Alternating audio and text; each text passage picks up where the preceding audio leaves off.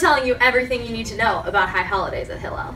I love it. Uh-oh. All you have to do is go to michiganhillel.org, and then if you haven't already, fill out the student information form. From there, you can register to get tickets for services, and you can purchase your meal ticket. Once you want to attend services, all you do is you can show the registration on your phone, or if you would prefer, you can print out the ticket and bring that.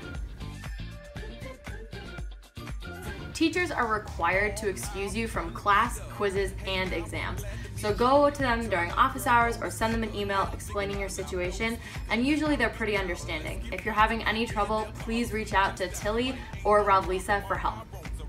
All right, I don't like. Of course, you can go to any service that you want, whether it's Reform, Conservative, or Orthodox.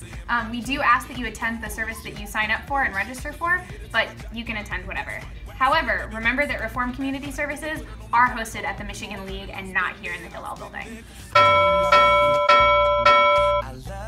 love it. Uh-oh.